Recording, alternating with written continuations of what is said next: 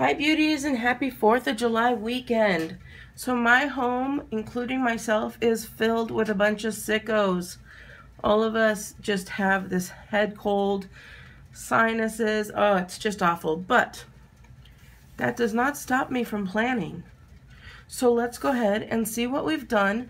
I'm sure many of you guys are doing the same type of spread this week. And you know, if you are, please like put it on Instagram, tag me in it, Stampin' Up Girl with the hashtag, or hashtag BeautyandtheStamper, because I love to see what you guys do to create. I get so many great ideas from you guys, and I hope you get the same from me.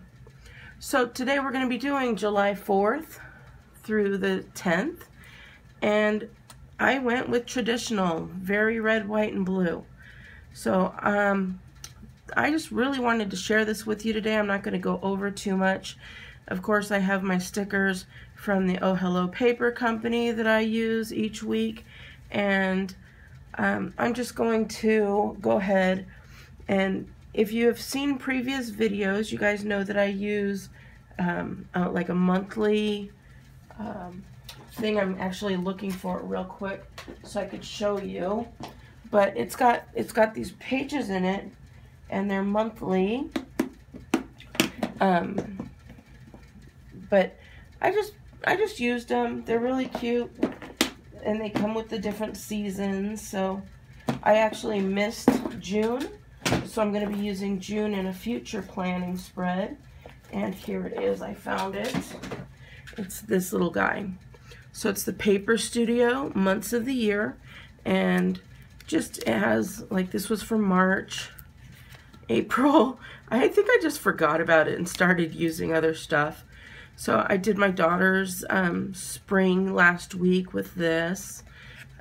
This is the one, I'm going to be doing this one here pretty soon. That's really cool for summer, I think. Even though I missed June, I think it still works for July. And then look at that, here's July. I used every single one now that I found it. So I thought that was really cool. It was $6.99, so you get 12 months.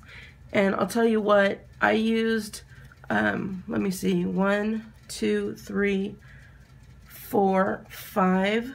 I used 5 of the stickers. This one I actually cut in half and made into a flag.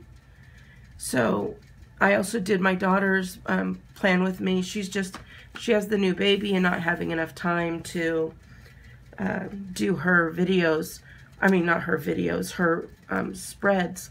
So I sat down and did 2 weeks for her, and that gave her time to have a nice pretty planner and still tend to both of those lovely grandchildren of mine. So, alright, this one, again, fairly simple. I got these little stars from Target. It was in their dollar spot section. I couldn't tell you where I got this washi tape, unfortunately. And I actually, guys, I used up a whole roll of washi tape. This blue one's gone. So I've used it enough that it's gone. That was so cool. So I have to tell you, these little hydrate stickers, I used them last week, and it just keeps me on track. It's just so awesome. This is what this is what it looks like after. You guys always see it before the pen goes to it, but I mean, it gets filled up each week.